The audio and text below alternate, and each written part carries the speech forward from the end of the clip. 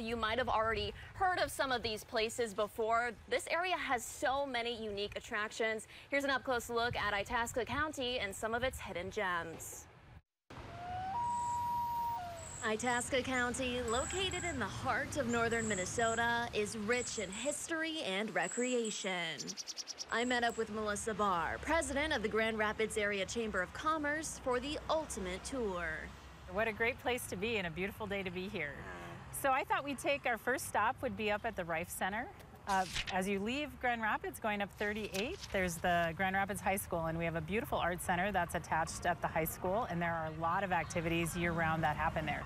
To the Rife we go. The Performing Arts Center features live music, theater, and dance. All of these posters are shows we have coming up here this fall, and we do a variety, every kind of genre of music.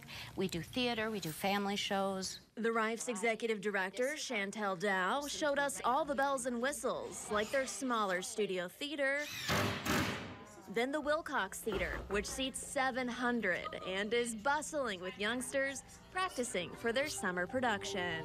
There's a scene shop and a dance wing, makeup area, dressing rooms, and all the costumes you could possibly imagine. We have little, I know it's little goblin. These are kind of a state-of-the-art facility with tons of ways to be involved in the arts.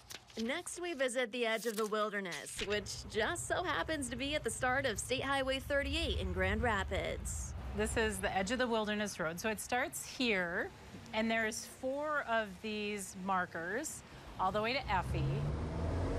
Just shy of 50 miles long, loggers once used the route through the Chippewa National Forest. A majority has been reconstructed and offers everything from kayaking and snowshoeing to skiing and eating. You start here on the Mississippi River. Yeah, and then you just take 38 up, and you will just see lakes and lakes and lakes and lakes and lakes.